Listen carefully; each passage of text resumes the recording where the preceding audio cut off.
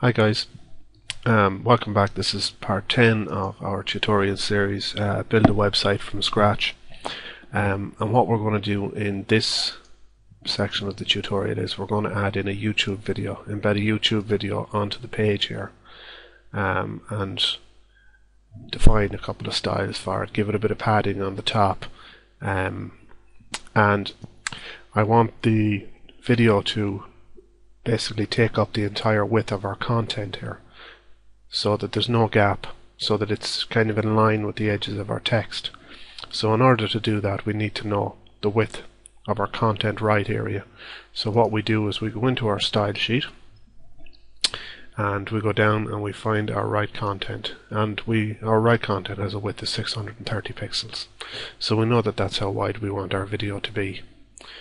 So what we need to do is we need to go into YouTube, and this is the video that we're going to be embedding.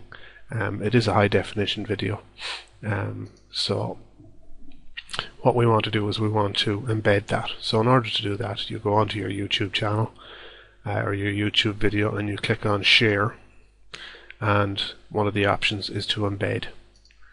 So now what we wanted to do is we wanted to give it a custom height or a custom width, because as we said already, it's 630 pixels wide for our content right. So we want to go and we want to make the width of this 630 pixels. So once we type in the 630 pixels, it automatically gives it a width or a height itself. And because it's embedded, I don't want to show any suggested videos when it finishes. So that's the code generated there for it, and it's an iframe code, which means you can just copy and paste that in the same way we did with the Facebook code. So if we right click, copy that, and then we go back into Dreamweaver, and just after the paragraph tags here we'll create a line break there, and we just paste our iframe in. Now if we refresh the page here, you can see automatically that this appears. But what I want to do is, the next thing we have to do is we actually have to go back in here, because we gave our content a height. I want to remove that height, because we want the actual content on our pages to determine the height from here on in. So what we can do is we can delete the height for our content. We can also delete the height for our content right. So we set that at 580 pixels, so we just want to delete that. So if we save that and we go back in here,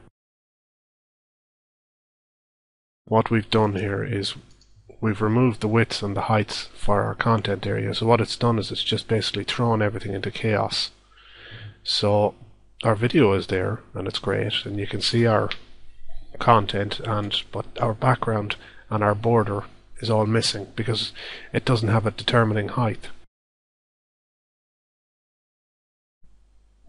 So because our web page isn't showing up the background anymore, because our content doesn't actually have a height, we have to go in and we have to apply a particular styling to our content area.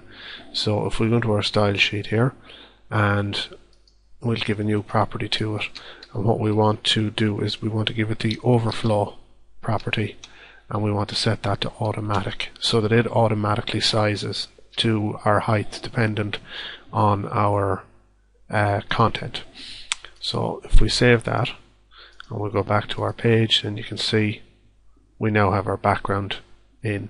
So we can put that to our browser, and if we go onto our browser, refresh the page, there we have our white background, and our document or our web page is sized to suit. So we'll end the tutorial here and we'll continue on in the next one.